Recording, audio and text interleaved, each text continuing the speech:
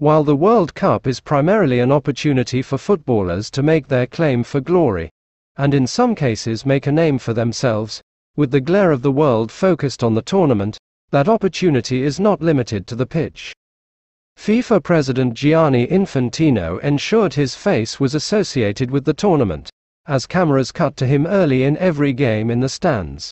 The Swiss also watched 45 minutes of one game and 45 minutes of another in order to attend every match. In the stands, there was another figure that became a constant in a very different way.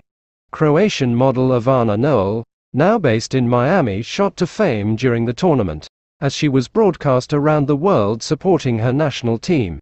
It has led to a remarkable boost in her profile, most recently meeting Canadian rapper Drake and attending a Leonardo DiCaprio soiree.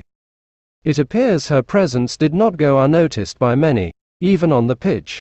Knoll has revealed, Barstool Sports via Sport, that some footballers at the World Cup messaged her during the tournament, asking her to meet with them via Instagram.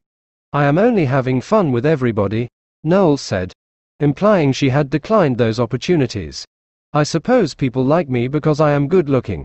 I am not interested in meeting with anybody here. My intention is to make people smile, that is all."